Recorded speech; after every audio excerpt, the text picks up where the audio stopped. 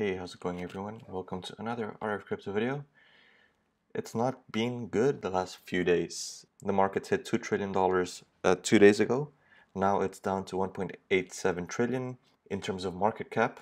It's a 4% decrease from yesterday alone. We see Bitcoin dropping by 5%. Interestingly, Ethereum has dropped by less than what Bitcoin has dropped, but this is due to the fact that Bitcoin is seen as a usually safe haven. And when there are risks in the market which cause people to go from riskier to less risky assets, Bitcoin usually takes most of the blunt. And this is what happened in this case. I mean, Bitcoin took a bigger beating than Ethereum and than most of the markets.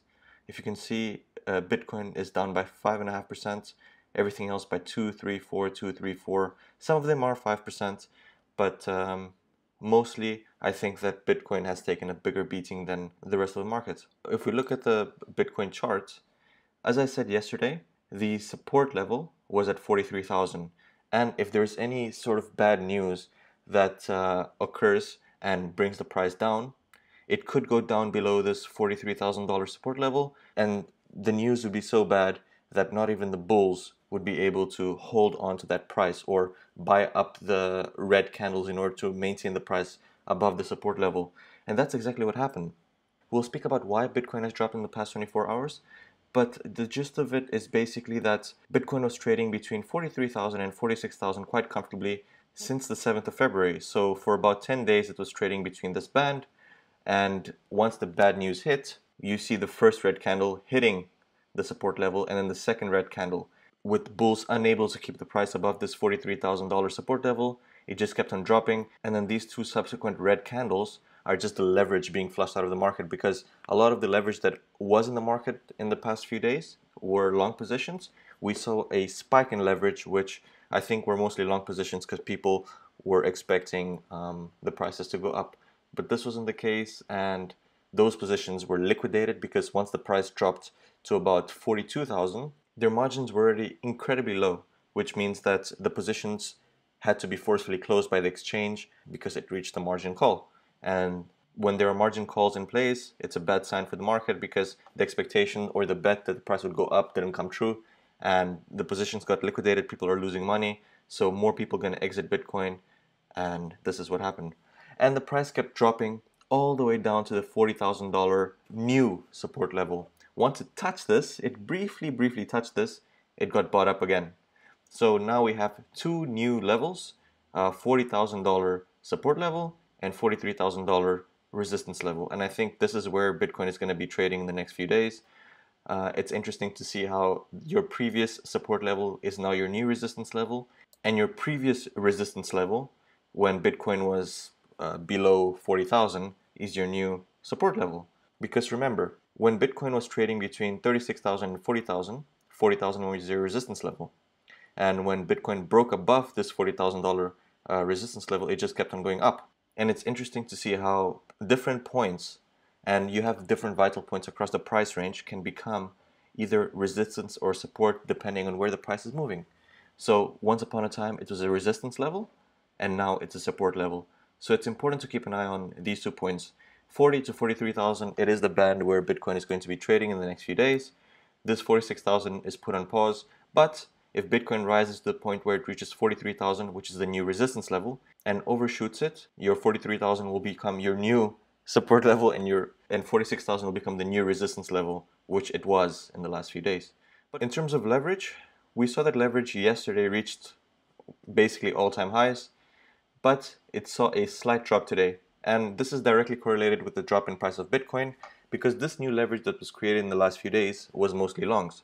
And it was mostly longs because people expected the price to go up. Once the news hit that what we're going to speak about in a moment, the price dropped. And once the price dropped, those leverage positions hit their margin calls, which means that the initial investment that the leveragers made could not sustain their investment. Imagine that you have $100 and you go into a 10 times leverage position. Now, with your $100, you invested $1,000 in Bitcoin. You invested $1,000 despite only having $100. That's called leverage. You're leveraging your position. You're investing more than you actually have. And let's assume that this position is in a long position, so you're expecting the price to go up. So you'll make a profit if the price goes up. But imagine now the price goes down. The price goes down so far that your $1,000 position becomes $899. What is your net result? It's negative $101. So you're in a $101 loss, but you invested $100. Your loss exceeds your initial investment. It doesn't make sense. When such a point comes, your positions get liquidated, you lose all your money, you lose your initial $100, and your account goes to zero. So with options and futures or leverage products, you have the opportunity to make massive profits by investing more than you have, but you run the risk of losing everything if the price moves in the direction that you don't want it to move. And speaking about why Bitcoin dropped, is basically due to the Russia-Ukraine tensions, which pushed down stocks and crypto and at the same time pushed gold to 8-time highs. Bitcoin fell basically 7% to 40,500, registering its largest single-day decline since January 21st. It's been a month, because of reports of Ukrainian forces and pro-Moscow rebels exchanging fire in eastern Ukraine. And when there are geopolitical tensions, when things are going wrong in the world, when there's an imminent sort of conflict that's coming on, people tend to shy away from risky assets. They tend to go for safer haven like gold. And this is what happened.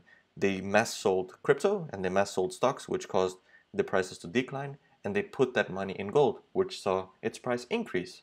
And it's basically said that Wall Street has gone full de-risking mode, which is removing risk from their portfolio, and Bitcoin is paying the price. Fears over geopolitical concerns and potentially aggressive central bank tightening has cryptos across the board in free fall. And it's very ironic because a month ago, no one wanted to touch gold. Everyone was talking about cryptos. Everyone was talking about blue chip stocks, how it's going to the moon, how it's going to the moon. No one wanted to even look at gold because they thought that it wouldn't even keep up with inflation. Now, investors are scrambling for safe havens such as gold and obviously by extent bonds as geopolitical risks intensify and fears grow that central banks might go overboard with tightening monetary policy.